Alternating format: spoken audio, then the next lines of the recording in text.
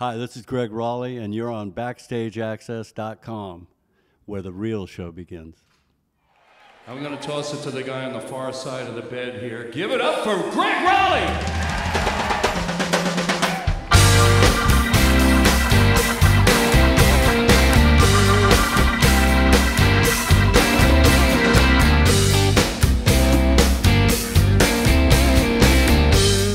Here at Backstage Access. We're here at the Lakeview Amphitheater in Syracuse, New York. Brand new venue. It's the second show. Actually, they had a show last year just to test out the waters, but you guys are really going to be testing out the waters. We're here with Gregg Rollie of the Ringo Starr Band. Yeah. What's going on? I'm here. You guys are here, and I did a little taste for the media of what to expect. And you've been with Ringo now for, well, Ringo corrected me. I said 5 years. He said 4 years and 1 week. Yeah, we're starting the 5th year, which is amazing. To me, like I said, for 2 years I'd look back and see him playing drums, and I'm on the same stage, and I was like, "What am I doing here?" And it's finally settled down. It was like the Beatles were a big part of my life when I was starting music, and I thought I was never going to do it anyway. I was going to be an architect, and they came along, and there was bands everywhere. They probably brought more music to the world through doing what they did because other people wanted to do it. Yeah, everybody, all you guys, when you ask questions, the big influence was the Ed Sullivan Show. I mean, that pretty much started rock and roll. I mean, that's true. Then I ended up being on there. Yeah. With Santana years back. And my dad was sitting there watching, and he fell off the couch. He goes, "This is my kid," right? All right. Tell us about Santana. He just came out with a new record, Santana 4. How did that all come about with getting back with Carlos and Neil and the whole band? Well, actually, Neil started the whole thing. He's, as Carlos said, he was like a guided missile coming in on him. And the way it happened for me is I was touring with Ringo on the Pacific Rim. This is about 2-3 years back.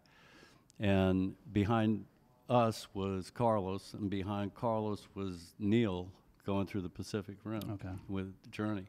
And Neil was texting me about this, and I said, "I'll wait till we get home and ask Carlos."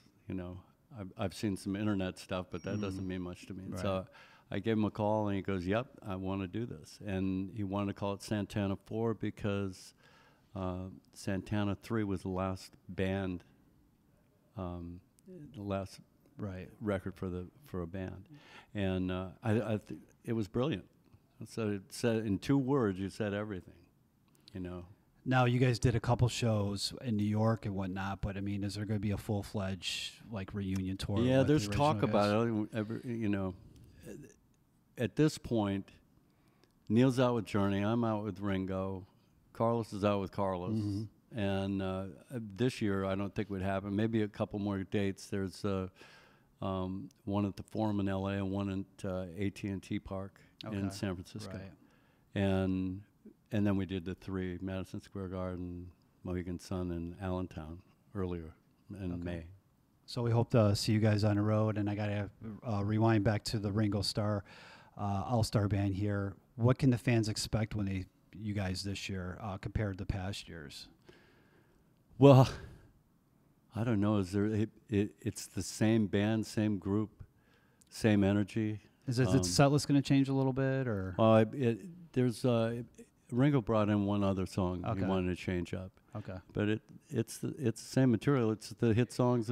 It's what he bases everything on. I mean, the tight. You guys are just extremely tight. We heard the sound check when we were coming down. And I'm sure that's. Have you guys rehearsed it all, or is that kind of? Yeah, we rehearsed for like a day and a half. Okay. Well, really, after. But it sounds so tight, though. They're all good players.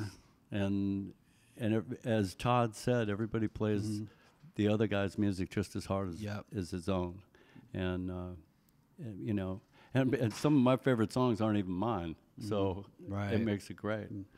So tell us, wrapping up here, the rest after the All-Star Band, what are you personally going to be doing? You got anything going on? Go home and finish my house. Probably the Santana thing. I got a couple of dates with my own band, and then out with Ringo again in October. Okay. So yeah, that's right. Where are you guys heading off in October for Ringo? Pacific Rim again. Okay. So you guys got a lot of stuff going on. Yeah. You're busy. I don't know what happened to the retirement I started, but it went Fit up the in house smoke. and Yeah. But Gregg Rollie here with BackstageAxxess. Check him out on the road with Ringo Starr, All-Star Band, and also Santana for hopefully praying that there's going to be a huge tour because I definitely want to check it out. I would love to. So Adios. BackstageAxxess, thanks for taking the time. You got to change your evil ways, baby.